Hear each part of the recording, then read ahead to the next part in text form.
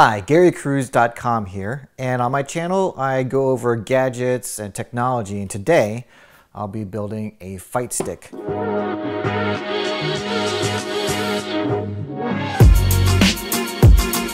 For those who are watching are probably around my age, around late 30s, early 40s, maybe around your mid 40s, and you grew up with Street Fighter, Mortal Kombat, and some old arcade games. Well, I still love those games, and I really miss the controls of the arcade. Unfortunately, arcades aren't really a big thing anymore, and I really wanted to bring that experience home. And fortunately, they are inexpensive. So keep an eye out on this channel. I'll put together a little Geek Pie arcade build.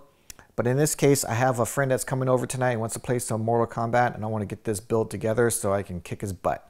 So let's get started.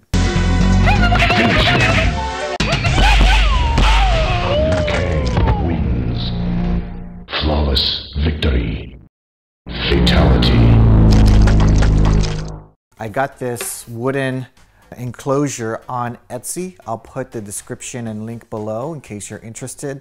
I'm not a very handy person, so that's why I went with the pre-built route.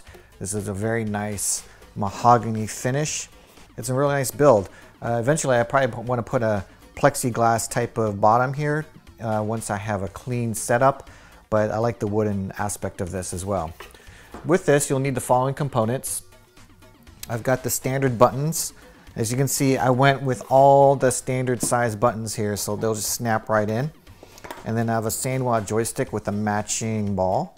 It comes with the shaft. And then it also comes, so this USB joystick controller, I got this from Amazon. It included all the wires and cables included with that. And then I couldn't decide if I wanted that or not, because if I wanted something that's gonna look good, and I know this is very superficial, I went with the Geek Pie board. It has a little bit more to it, including an audio interface. And I wasn't sure which components came with this, or in terms of which connectors. So I went with this and bought some additional connectors, which I might not use. And then I also have a Nutric connector here for a pass-through. It's nice that he included some screws there. And essentially this will be in the inside, and I'll use a longer cable to connect this to the computer. All right, so let's get started. All right, let's actually go ahead and put the buttons in place. I've got these buttons. These are the snap-ins. Hopefully they just snap right in here. I think there's enough clearance for that.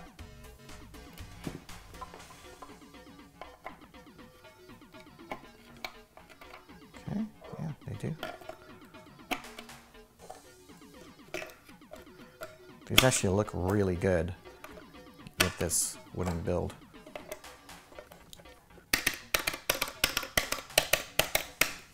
Very nice.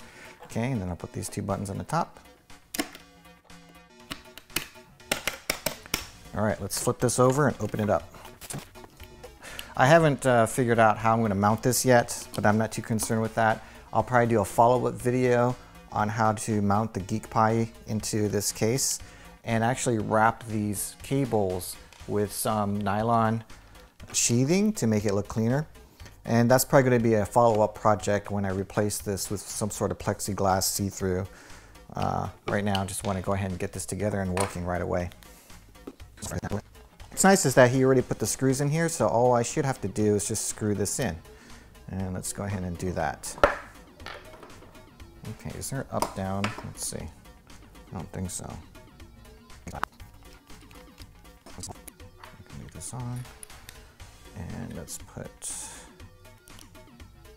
one here.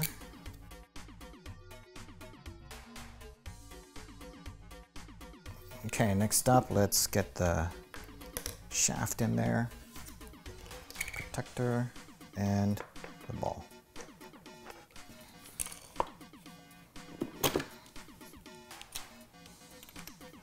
"20 minutes later."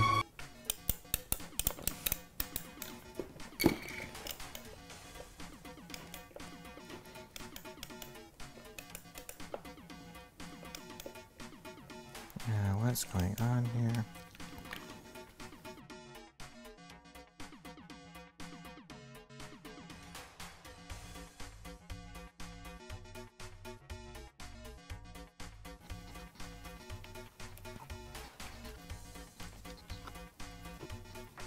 Okay, got that together. All right, let's get the new trick in here. Okay, this is reversible, so what we want to do is put this connector on the outside. So let's switch this out. Maybe it's not reversible.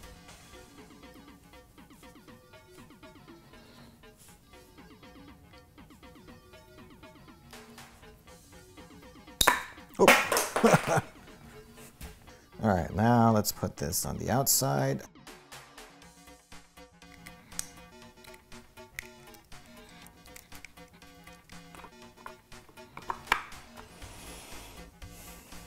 Okay, let's not forget the gasket.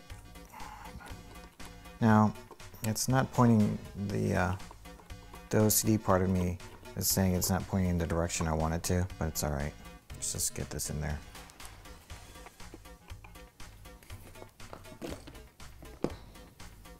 Okay. Get the USB. I'll clean this up later. I know it's a mess. I'll actually put this back. I'll try to figure this out later as well. I'm not going to worry about this. I know that this one works. So I'm going to plug in the USB.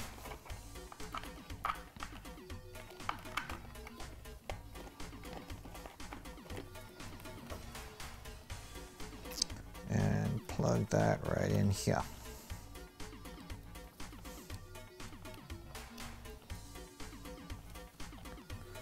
Okay.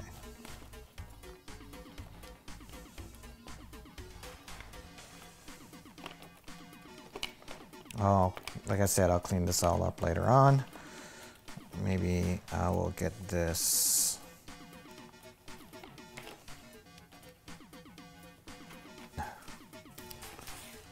Let's get some double-sided tape just to keep it down for now.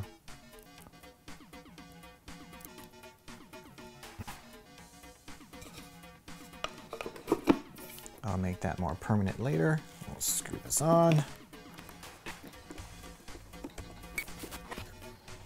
And this is the completed Fightstick. We've got the USB controller, we've got the nice controls here across the top and over here, and the joystick. And this really concludes the build of this Fightstick on a pre-built wooden order from Etsy. It's pretty straightforward. If this is something that you like, definitely subscribe to the channel, and thanks for watching. Yeah.